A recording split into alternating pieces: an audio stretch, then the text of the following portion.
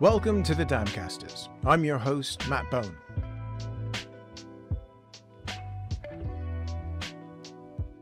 I'm sure for all of us, there is one book that lives on the bedside table. For me, that is Joseph Heller's Catch-22. It's a novel that I can return to and find new things every time, which is an experience for many others as well. I have multiple copies of it, the battered paperback upstairs, the Folio Society edition that's in the front room. Catch-22 is one of the great American novels, and Heller is one of the great American novelists. But the experiences that he faced flying with the 57th Bomb Wing from Corsica through the flak heavy skies of Italy shaped the absurdities and the horrors that he captures in his book. Historian and screenwriter Thomas McKelvey Cleaver, 6 years ago now, wrote a book called The Bridgebusters, the true story of the Catch-22 Bomb Wing, where he looks into Joe Heller's time in Corsica and what the 57th got up to. And, fascinatingly, why Joe Heller left before his tour was completed. Now, the book's finally getting released here in the UK, so it was great to talk to Tom over the phone in LA. But we have to start where any discussion about a book begins. When was the first time he read Catch-22? I read Catch-22 in the spring of 1963 when I picked it up at a bookstore in San Diego in the Navy on the as we were leaving for as I was leaving for the Western Pacific, and I read it on the boat over, and and I had by that point I'd been in the Navy about 10 months, and the book made perfect sense. So even in the Navy, the absurdities that Heller faced were the same. So there's no Navy Air Force distinction. Right. The whole thing about what the book is about is the powerlessness of an individual to make moral choice in a large organization. And that is, interestingly enough, knowing that about it, when I started realizing during my research that the book wasn't that the book, he always said that, it's pure, it's pure fiction. Well, no, it's actually not. You can trace definite events to sections in the book, and it makes perfect sense that it would be that it would be like that. No, I was thinking as a Navy man, and you're seeing those parallels and then the research you did later for what sort of effects did it have on you? Because it sort of lives on my bedside table as something I dive into quite regularly. Because as you say, the big organizations, I work for a big company for the day job, and you see those sort of impossible circular events. I'm just sort of wondering what it left you thinking about as a Navy man and as a writer now. Oh, well, number one, then I discovered within a matter of hours that I was probably not going to be a good fit for the Navy. It took me a number of years to finally figure out that I'm not a good fit for any large bureaucratic organization. So it wasn't the Navy's fault. It's that I'm Asperger's and I'm creative and I like living alone. I had no trouble when everybody was doing social distancing. I was going like, "What is this social distancing you speak of?" But it's Tuesday for me. But the value of the Navy was numberful. I graduated 125 from the bottom of a graduating class of 950 from high school with high test scores. In those days, they didn't know what Asperger's was, but that's classic Asperger's right there. Mm-hmm. High test scores and low grades. But I immediately realized that I wanted to go to college when I got out, because strictly on the fact that the officers got treated better than I did, and they all seemed to have college degrees. And I ended up going back to school, and when I was studying what I wanted to study, I ended up with two advanced degrees. So there you are. What I discovered is if I'm interested in something, I have virtually total recall, and if I'm not, it goes in one ear and out the other. But anyway, though, the Navy taught me enough. Taught me the other thing that you really need if you're going to live the kind of life I live of running your own affairs, is self-discipline. You know, something has to be done at 4 p.m. You plan to do it, so you can get. So you have a job to do. It's going to take this, and that, and that, and that. That was stuff that I learned from that. I frequently say that you couldn't get me in the Navy again for $10 million tax-free, and I wouldn't take $100 million for what I learned. It's very funny now. I'm, now I actually made it to third-class petty officer, which always surprised me. But in those days, it was actually, if you kept your nose clean and you signed your name right on the test, you were likely to pass in those days. But nowadays, I have admirals for friends, which is pretty cool. So signing in fraternizing with admirals. How far you've come, sir. Yeah. So and they think it's cool to be with me. So you're saying that you sort of sign your name to the test and the promotion comes away, so that the major business really isn't that far-fetched. Oh, no. A good example, our first commanding officer, Captain Cooper, who later became commander of Task Force 77 during Operation Linebacker in 72. After I was in the Navy, I later found out that he was commonly considered. There's 3 of the admirals I know told me that once I let them know that I had served under Cooper, that if they hadn't served under him as junior officers, they didn't think they would have made admiral for what they learned from him.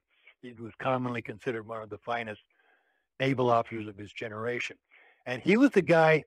Every man on the ship thought that the captain knew him. He would walk through the ship, and he had a good sense for names and faces. And if he had any dealings with you before, if he ran across you, he would nod and say good morning. Mm-hmm. And he also was one of those guys who, and I later found out this was very true. It seemed this way to me, and I found out when he was leading fighter squadrons, it was true that there was nothing he asked you to do that he hadn't done first. He was one of those guys, and he ruled with the spirit of the law rather than the letter of the law. Right. The result was that ship under his command had every award that the Navy could give for the crew to win. And then just when I left the ship to go on the admiral's staff, he left the ship to go and take command of the Ticonderoga and go to Vietnam. But his replacement was a guy. It was a major. He was that guy who he wasn't. He was major with a good dose of Queeg. And he was strictly by the book, and he had no charisma.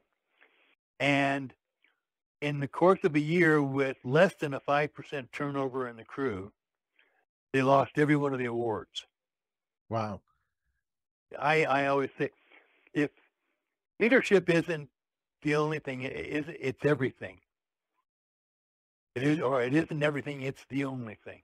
And I often find myself, when I'm puzzled by something to do, I often think to myself, what would Captain Cooper do in this situation? And it usually comes up with a solution. But he went on and became a full 4-star. And every one of the admirals I know who were from they were junior officers to him. They all say, wow, you knew Captain Cooper. You were in his, they're impressed. He's that kind of guy. And good leadership. Well, it's true in good leadership always shows. Mm-hmm. But the majors, there's more of them than you think. But I think that's true in any large organization.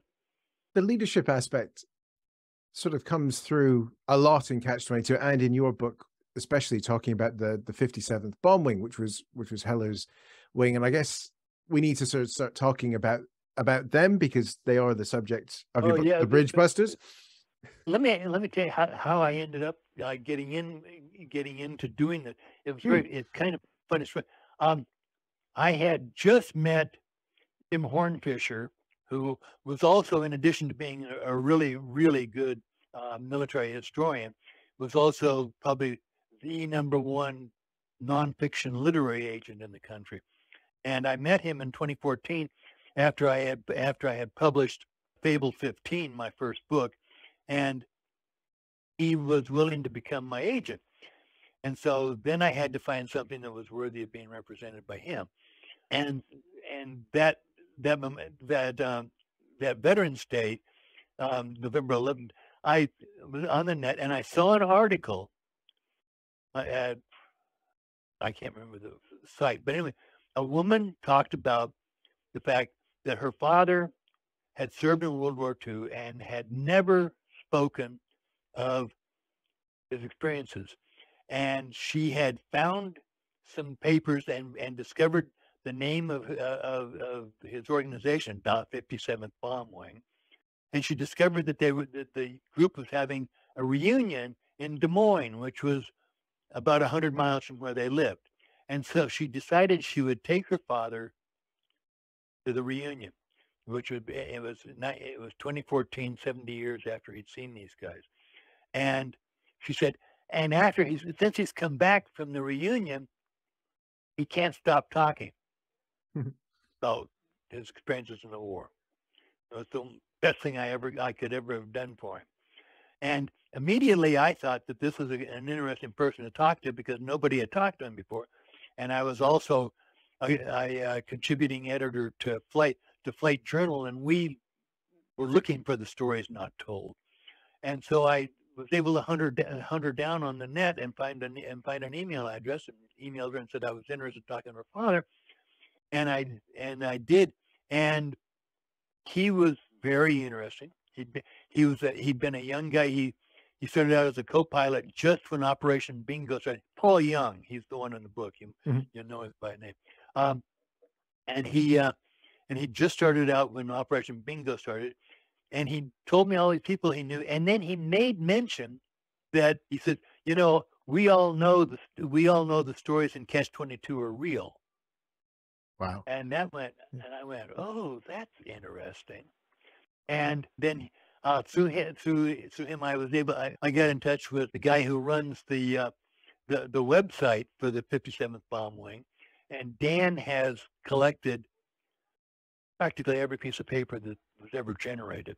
But the main thing that he has there at the site is he has all of the war diaries. And war diaries is an interesting thing. Their quality varies by whoever it was who was doing them. The war diarist for the 321st Bomb Group, who was Nichols. Captain Nichols was 35 and a Wall Street lawyer when the war began, and he left Wall Street and became the group intelligence officer, and the stories about him are that he was the guy that basically became the person that really cared for everybody and made certain people were okay. But his war drive, he has every mission, every plane, every guy who was on which mission in that plane, and an account of the mission, which is great. It's just perfect material. And the guy from the 340th Bomb Group, which is Heller's unit, is not that kind of a guy, but he did have every mission, every airplane, and who was aboard. And that was the who was aboard is interesting because they did not have regular crews. You didn't necessarily fly with the same guys every time. And when they were stuck with as many missions as they were flying at the end of the war because they couldn't get any replacements, guys were, as Paul put it, guys were flying any. He says I was the first pilot, and I told him I'll fly co-pilot just to get the mission, to try and get out from it. But the interesting thing is you can there with Heller, You can find him. He's in there. And then there's all the things that Heller said about himself. He said that, number one, that the book, that the novel was fiction, which it turns out it isn't. He also said that he flew mostly milk runs, which is partially true. And it's in the record that he left in January of 45 with 60 missions. And that's really interesting, because at that time, the mission total was 70. Nobody was getting out from that. And just after that, they changed the mission total. The tour changed to for the duration of the war, because the replacement situation. And he gets out on 60 missions, and he says he flew mostly milk runs. And the interesting thing is that after August, after his last mission that's hair raising, is the mission to Trieste, where they blew up the Italian cruiser, and he was in the lead plane that went after flak, which was like in and out. But that's the last hot mission he flies, and that's mission 42. Between his arrival and he started flying missions, he arrived in late May of 40. He arrived 10 days after Helbig's raid on the airfield that ends up in the book being the bombing mission that Milo Binder does as a business deal. But he started flying missions in early June, and at that time, a group had 4 squadrons. 2 squadrons flew a morning mission, 2 squadrons flew an afternoon mission, and a crewman was flying between 2 and 3 missions a week. And by mid-August, Heller's got 40 missions. So he's not hanging around, is he? He's going up a lot. He's flying missions just like everybody else, 2 or 3 a week. And then between September and December, he flies 20 missions, half the rate that he was flying before. And the interesting thing is that this is the point where he says milk runs. But what's happening at that time, from September 44 to January when he leaves, is number one, the missions flown for Operation Olive, the final Allied failed attempt to break into the Po Valley in September and October, and they were flying 4 missions a day and flying against heavy stuff. And he's not on the flight record. And then there's Operation Bingo, and nobody that I talked to who flew Operation Bingo, the Battle of the Brenner Pass, called any mission they flew a milk run. But he says he flew milk runs. And now, so something happens in August. Well, it did. It's called the bombing of the Setimo Bridge, and it's in the book. The Setimo Bridge is a bridge. Caesar's legions built it on their way to Gaul in 55 BC. Napoleon rode across it on his way to Marengo in 1800. It's a road there in the Apennines near the French border, and there's a small town of about 600 people. It's just a farming community, and it happens to be there because the bridge is there. And that's where people come across the bridge and go to the market and all that sort of stuff. And there was a mission nobody liked this mission. It was called creating rubble. They would bomb places specifically to knock down buildings to make it troublesome for the enemy to move troops through the area because the road was blocked. And they hated those missions because the B-25, they were flying at 7,000 or 8,000 feet when they made their attack, which is low enough that you can see what you're doing. And when they came up to the Setimo Bridge, the lead bombardier immediately realized that the coordinates that were in his Norden bomb set were going to put the bombs in the town instead of the village, because the bridge and the town are like right next to each other.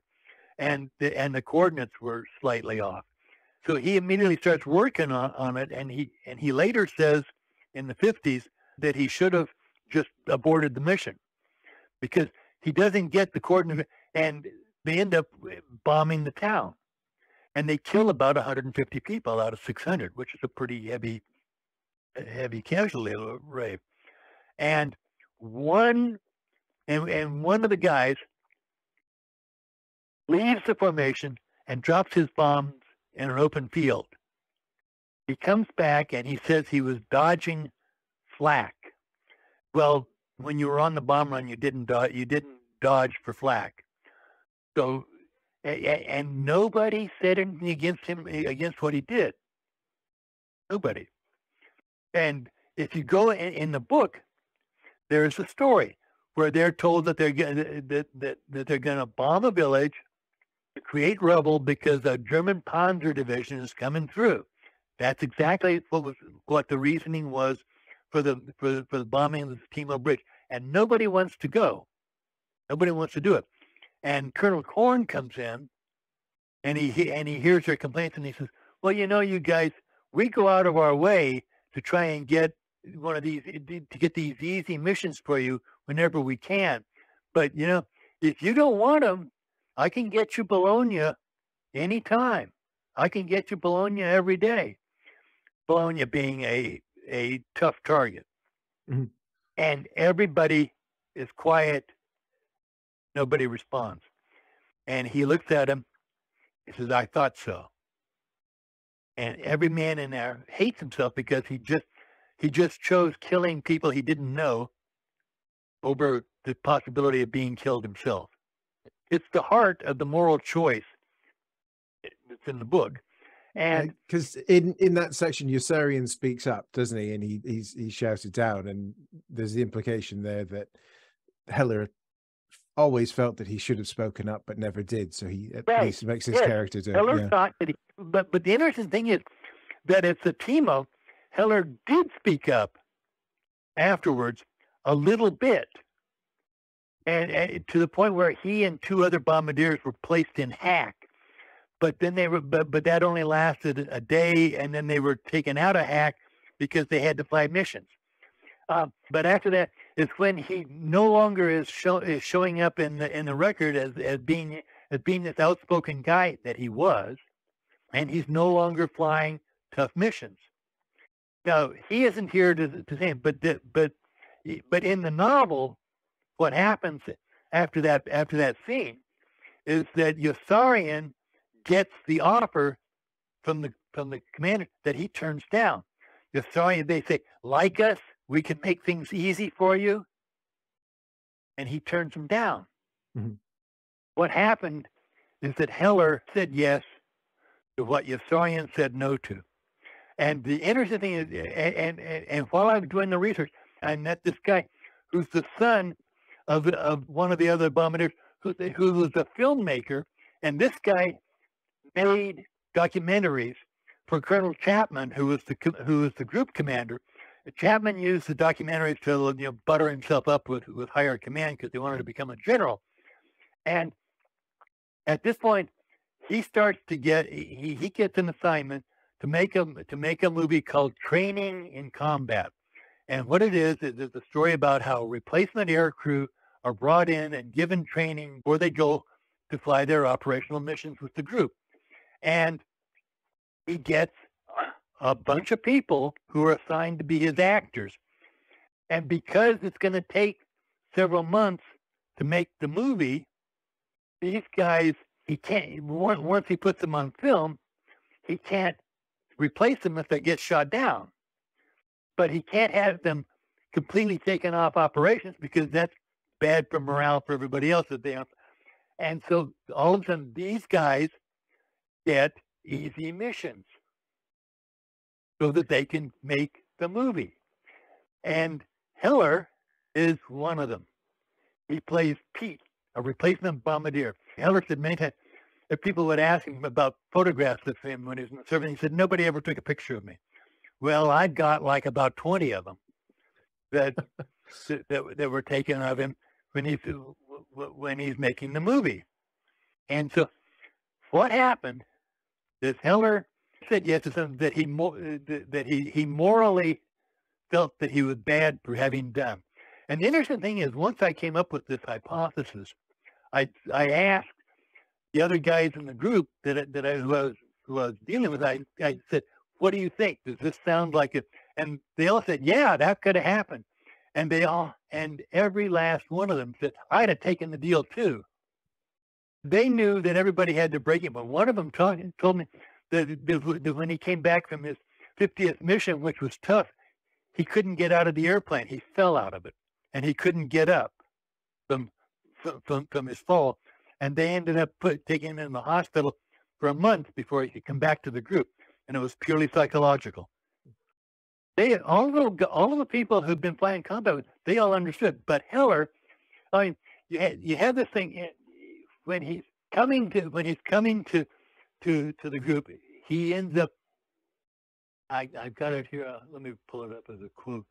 Heller's coming there. He wants to be a writer. He's this New York Jewish kid who wanted to be a writer. And he kind of joined the Air Force as a thought that he would get material to write a novel. Anyway, a week before he arrived, Heller had written in his diary that he was ready to see action. He wanted to see, quote, "skies full of flak and fighters screaming past in life and death duels high in the clouds." That's what he expected to have. To me, as somebody who's a writer, and B, had been in the service, and C, had been in a war that was not what I expected it to be, I got the idea that he had come there thinking the war was going to be what it turned out not to be to him. It was going to be something grand and dangerous and something that people would go home feeling worthwhile about. And he discovered that he's knocking down Italian villages, and and it's not what he wanted.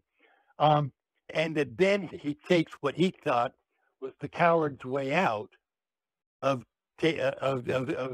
being nice to the people who enjoy, and getting this gig as as an actor in this documentary. And the documentary, the guy Wilbur Bloom, the guy who's making the documentary, in his diary calls it a boondoggle for the colonel.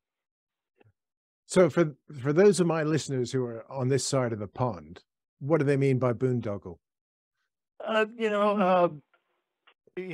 Baloney.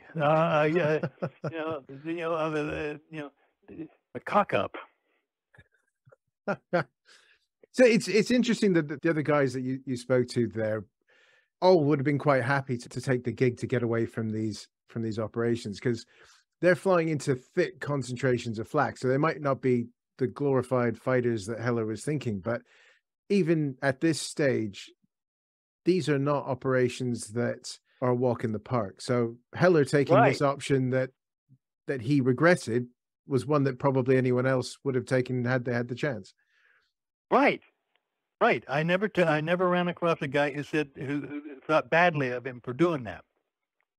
But Heller himself, Buck Henry, who wrote the screenplay for the movie, I talked to him extensively about it, and he'd had a lot of dealings with Heller and he said Joe Heller was the angriest guy I ever met in my entire life, and that's a person who's pissed off at themselves, and it makes it. But there's an old joke in Hollywood that directors are so in love with themselves that they want to run the world. Actors hate themselves so much they want to be somebody else. And writers are so pissed off they want to create an alternative universe.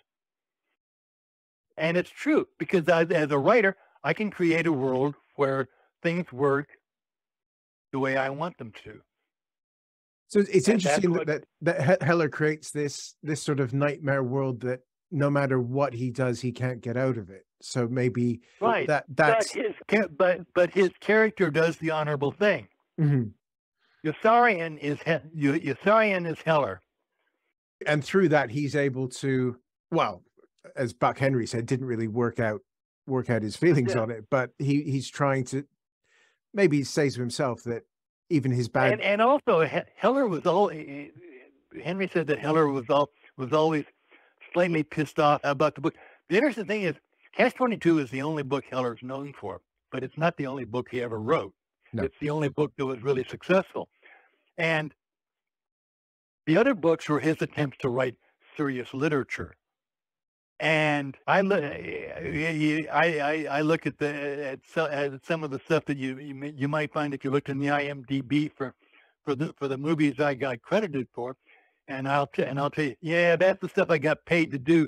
But the stuff I really wanted to do, it sold and it never got made, which is true. It happened that way. And I sort of looked down on the stuff, on a lot of the things that I did at that point.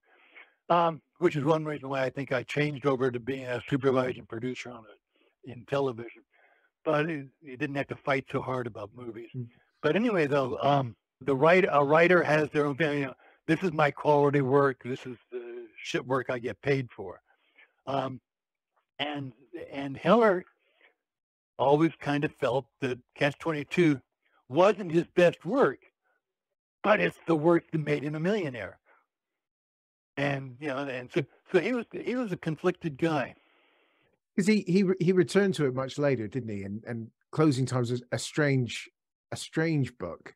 Because it's that sort of trying to reconcile things many years later over what had happened. And I've always struck. It took him 10 years to write the book. He wrote draft after draft, and also it's a very funny. This is a funny little bit about the book.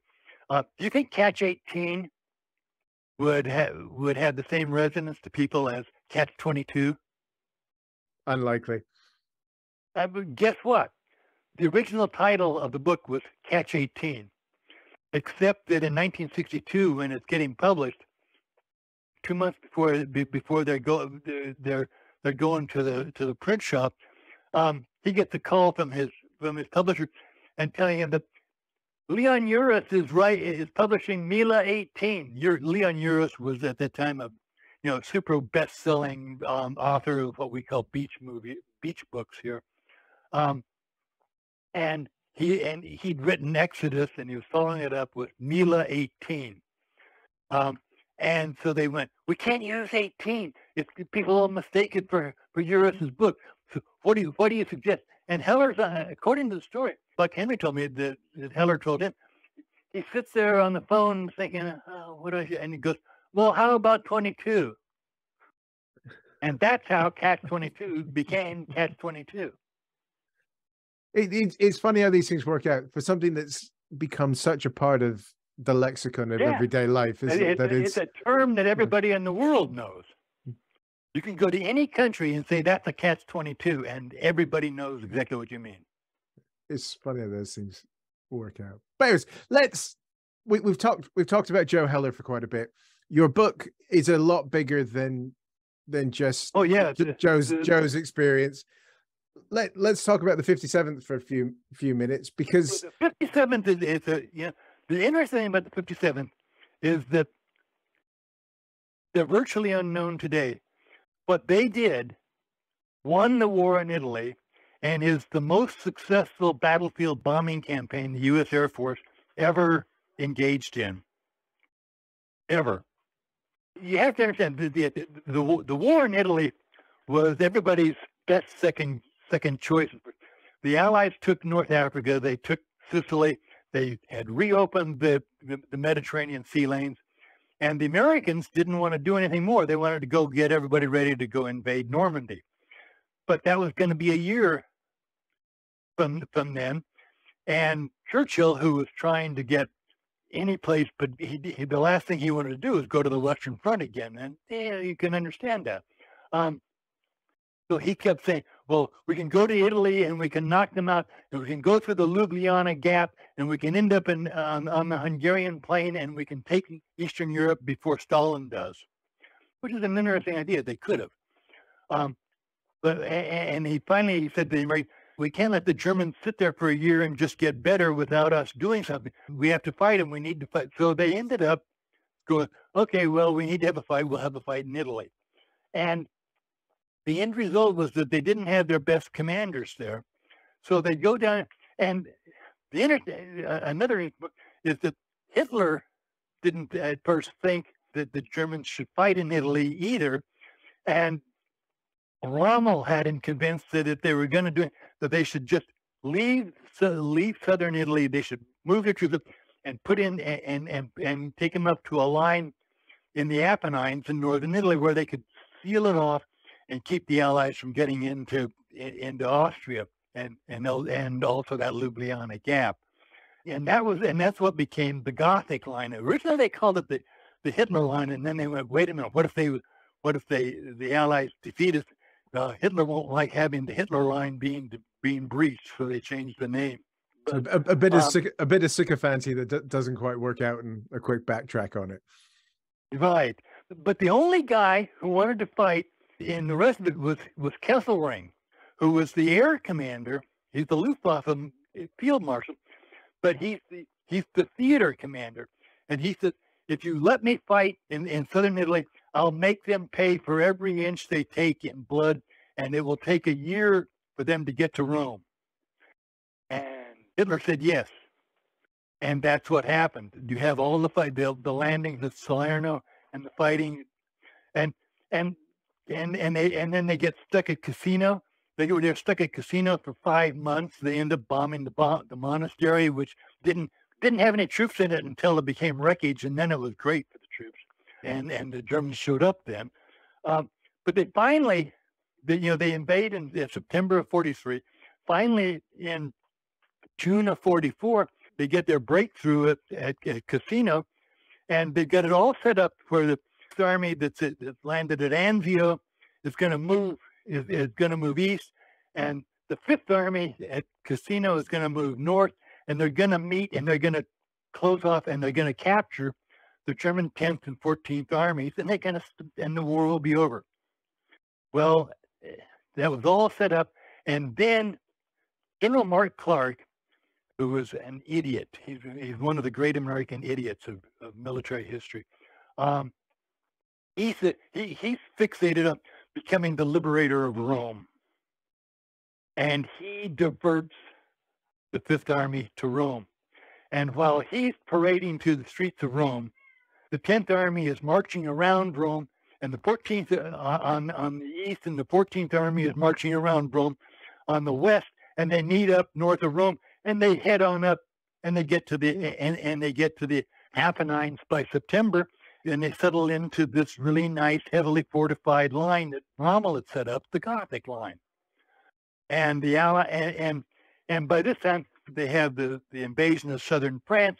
And so the best units that are in Italy have been removed to become part of the invasion force for France, for Normandy, and then the other ones are used in southern France.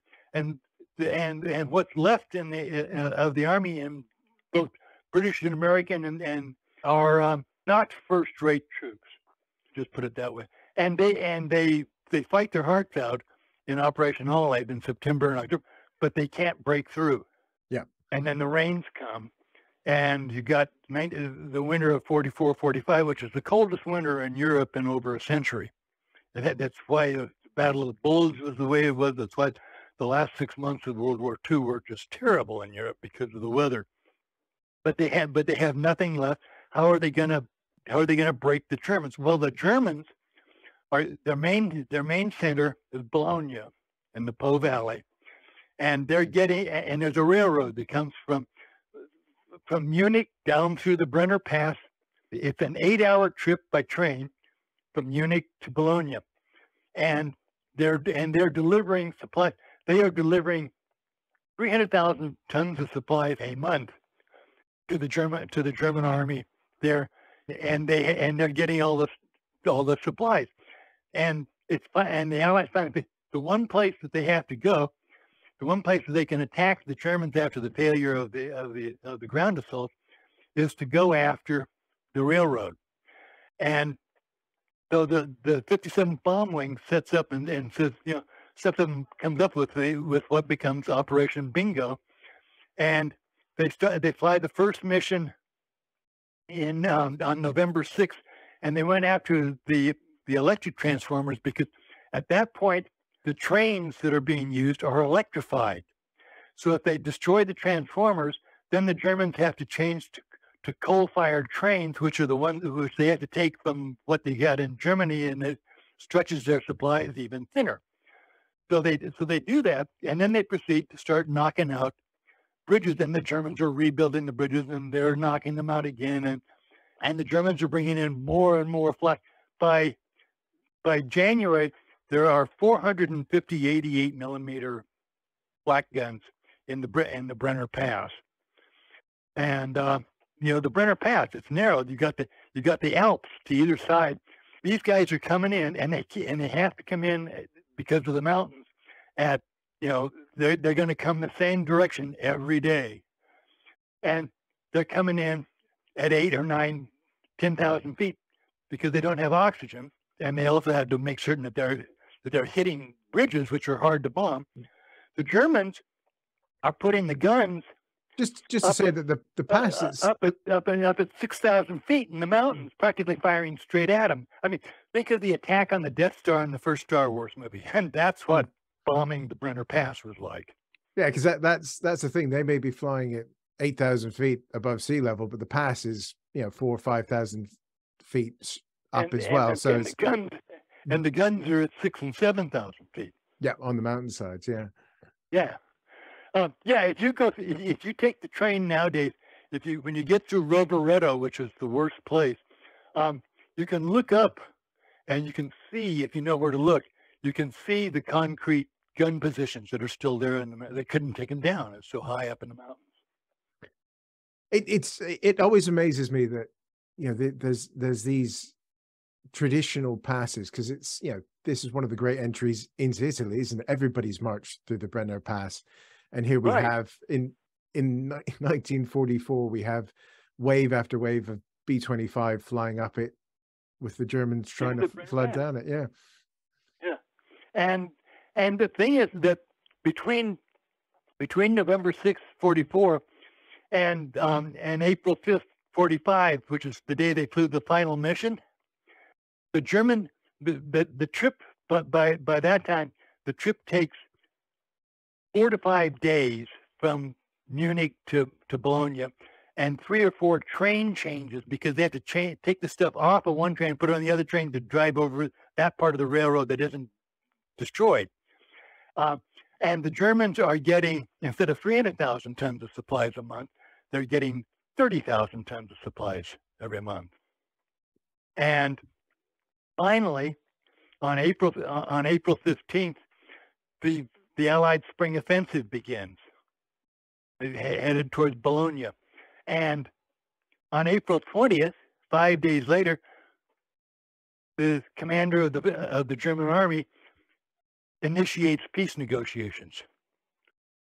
And the Germans surrender in Italy on May 2nd, a week before the surrender in Germany. And it was those guys in those bombers.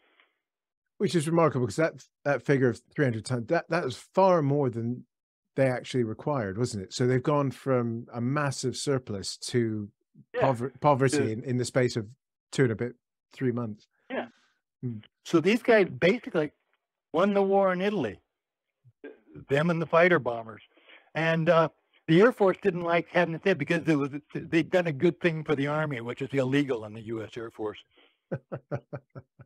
And they never, so it was never particularly publicized. And the war in Italy, that final year that got added on by Mark Clark, is a year that's basically forgotten in history, because but finally in December of 44, they finally get a good commander. Lucian Truscott Jr. Is taken from the 6th Army in France and sent back to Italy. And among guys I interviewed, they said the air changed when Truscott arrived, and that was why the Army, by the time the fighting came, they were ready to fight, and they could. But he was the one that kept pushing, even when people are going like the losses are too bad over the pass, and they were taking minimum 7-8% losses over the and there was no airplane in the group that didn't get hit by flak at one time or another. And that's the sort of other main character in your book, and of course in Catch-22, is the B-25, which I have always gone out on a limb in saying is, I think, North Americans' best aircraft of the Second World War, because it's a bit of a Swiss Army knife. It operates everywhere. And for Yeah. a war that accuracy is a very loose term, the B-25 was a very accurate bomber, wasn't it? Yes, it was. Yeah. Yeah. The whole thing, medium bomber in the U.S. Air Force it's funny. Heavy bomber is heavyweight, and light bomber is light attack. But medium bomber actually applies to medium altitude attack. When they went in over 10,000 feet, they were putting up with hypoxia because they'd taken the oxygen systems out of the airplanes because when the flak hit, the oxygen caught fire. And the interesting thing is, when they were flying in the winter, they were flying and they were wearing 3 or 4 sets of socks over heavy, and then heavy boots. They were wearing long johns, their uniforms, an electric heated flying suit, and then a big police line flying suit. And that makes you pretty big. And a B-25 is actually pretty small. If you sit in the cockpit of B-25, it's about as tight as an old Volkswagen. Yeah. Imagine. I mean, I have trouble climbing around in the B-25 that's here in t-shirts and jeans, and these guys were climbing around in winter clothing. It was just tough to move inside the airplane. That tunnel from the bombardier station up into the cockpit and stuff, that is really small, isn't it? And if you're doing that, they were doing that. Yeah, that space. I don't know how anybody ever got out of there in an emergency, but did. And just on that, because one of the things that I thought you covered really, really well in the book is the very unique situation of Italy on the ground. Because even after Italy surrendered, if you were hit and bailed out, you didn't just have to worry about the Germans, did you? Because there were so many factions on the ground in Italy. Yeah. Trying to evade was nigh on impossible because you didn't know who you were talking to. Yeah, but the part if you were outside the city, you had a good chance of running across the partisans, and there were a lot of guys that did, but yeah, there was a civil war going on in Italy in the middle of the war between the Italian left and the Italian fascists with the Germans.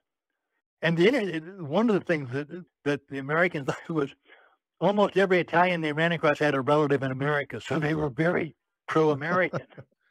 So everybody has a cousin who knows somebody. So as long as you have that, yeah. The other thing that I'm sort of jumping through our questions here, just so we can keep chatting for a bit, is one of my aims on this show is to spend a good amount of time talking to aircraft maintainers and the mechanics, because keeping these B-25s flying was frankly incredible, because the route to get to Corsica, the USS Corsica, as you cover in your book, is down to South America and then across the South Atlantic, all the way across most of Africa and up. So they've done quite a lot of flying hours by the time they arrive. But then 12 miles. Yeah, amazing. And then you've got some of these aircraft that you listed in your book. You got some of the old B-25Ds are doing sort of 125, 150 missions. Those guys in terrible conditions with just tents and things did an incredible job. Yeah, and the mechanic when Joachim Helbig bombed Giusinaccia Airfield, which is where the 340th was, and they lost almost their entire fleet of bombers for the third time in 12 months. They during training in 42, they had lost all 18 of their bombers to a thunderstorm in South Carolina, and then in March of 44, they were at an airfield just north of Vesuvius, and they got covered with ash, and the planes were destroyed by Vesuvius. In fact, Vesuvius destroyed more Allied aircraft than the German Air Force did. Yeah, it was true. And then they moved to Corsica in late April, and in mid-May they lose all their brand new airplanes. As one guy said, it was very easy for the Germans to find the target because the flames reflected really brightly off all those nice silver airplanes. And so the 340th bomb, if you look at photographs, you can see the airplanes that survived that. They all had, well, the airplanes from that group, when they get their replacements, they painted them. They went up to the other Allied airfields and they got as much, green and brown and whatever paint, and they put it over the upper surfaces of the airplanes in the immediate aftermath of the raid. And there was no primer. It was put on with mops and brushes. But the interesting thing was that because of that, when the airplanes were being taken care of at night, because all of the maintenance was done outside, there were no hangars. They had to, if it was a silver airplane, a replacement or from one of the, those guys had to then get up on step ladders and throw camouflage netting over the airplane. And and there's an account by one of the ground crew chiefs that it was a terrible job, and it meant they didn't get dinner, and the guys that had the camouflage airplanes didn't have to do that. You'd think after being on Corsica for as long as they would have had better facilities, but it seems like they didn't think they'd be there long enough to need them, so they just got on with it. Right, and then they finally in April they get sent to the mainland, and they end up at a pre-war Italian airfield with great big hangars and steam-heated barracks, and they thought they'd landed in heaven. It's such a strange existence for these crews that I suppose fed straight into Heller's experience that became what Yosari and relates to us in the book. Yeah, to me, the most interesting guy of the bunch, the most interesting guy I met was he was the son of a socialist labor organizer here in America, and he told me he found out that this one officer who kept showing up in the units he was in throughout the war. He found out after the war the guy was a military intelligence officer who was following him because he might be a subversive. Dan Bowling. But he, as Paul Young described him, he said he was the squadron leader, which is different from the squadron commander. And when he arrived at the end of August, he had more B-25 hours than the guys who were flying missions, and he also had an IFR green card. So the guy who checked him out went and said, you got like 500 more hours in B-25 than I do, and I'm checking you out. That immediately put him into leadership, aerial leadership position, and he ended up getting the best bombardier in the squadron, Joe Silnitz, and he came up with they all were being told that they had to fly straight and level for like 5 minutes to get a good bombing pattern. Well, they also got a good flak pattern that way, and so he and Joe went out and tested, because you have to put the coordinates into the Norden bomb site on the ground before you take off, and they figured out how to set up the site so that they could fly the airplanes and maneuver, and they would raise the altitude, lower the altitude, turn here, go to, and they didn't, and they only came up on the final bomb run in the last 30 seconds, and they were scoring as well as the guys who were flying straight and level. And he had constant arguments with the group commander over what he was doing. But as he said, I nailed every target and I never lost a guy. That was what he was proud of. Which is incredible to come out with, especially in that sort of environment. Yeah. But I suppose that's because the interesting thing was, when I met him, which was 6 months before he died, he had been deep in Alzheimer's. But on the 4 times that I was down at his house, he lived down in Palos Verdes, and the 4 times I was down in his house, the squadron leader was back. So it was something he was able to cling to and focus on. Well, it's said that with Alzheimer's, the most important memories are the last ones you lose. Yeah. But he was, God, what a guy. He ended up coming back and he married married his sweetheart, and he went into business with his father-in-law in the construction business, and they ended up building about half of Torrance, California, and a good 2/3 of the houses on the Palos Verdes Peninsula. And as he put it, I spent a year of my life knocking down people's houses, and the rest of my life building people's houses. That's fantastic. But when he died, I was asked to come down and speak for him, and the service was held in a church that he had built for his community, and it was full. There was about 700 or 800 people there for that church. It wasn't a big church, so it was pretty full. And afterwards, 4 different people who weren't there together came up, and each of them told me 4 different stories where they had been with Dan, where he had literally given the coat off his back to a man who had none. Wow. Yeah, he was like, to me, he's like probably one of the 5 or 6 best of the. I mean, that generation, they're all great, but there are some of them that are just, you go, wow, I'm really glad I ever knew that person. He's very high on that list. I think, Tom, that's a great place to start wrapping this up. Your book, okay. the Bridgebusters, is finally out here in the UK, so we'll put all the links for people to get it, because we've chatted a lot, but that's barely scratching the surface. And yeah, it's very funny that the book is published by who it's published by. Here in America, that publisher is a long-term right-wing publisher. They primarily publish in politics, and they had decided that they would do some World War II books. And as the editor said to me when I was put in touch, and he was telling me about it, and I said, by the way, you ought to know that you and I have nothing in common. and he said, and there was a long silence, and he says, well, World War II, there's no arguments needed with World War II anymore. I didn't tell him that there was many arguments with World War II.